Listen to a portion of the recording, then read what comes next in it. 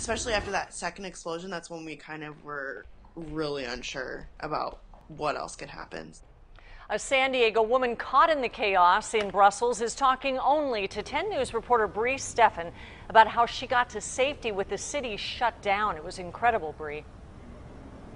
That's right, it really was. Kelly Garrett left here from San Diego for a trip around the world, but today she found herself fighting to find somewhere safe.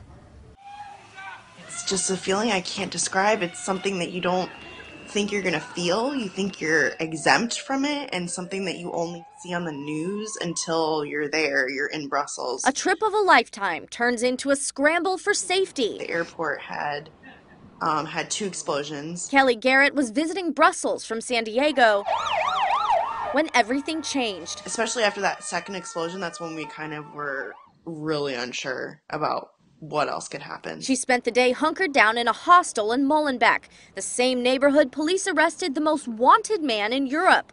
They believe he helped plan the Paris attacks and had a hand in the Brussels bombing. Yeah, the guy was arrested just right down the street from me the night that I got there, so I'm just like, definitely left a bad taste in my mouth. The attack left the city gridlocked. That morning, I was supposed to get on the metro and go to the train, and I decided to sleep in. Friends from the Netherlands finally drove down to get her out of Brussels.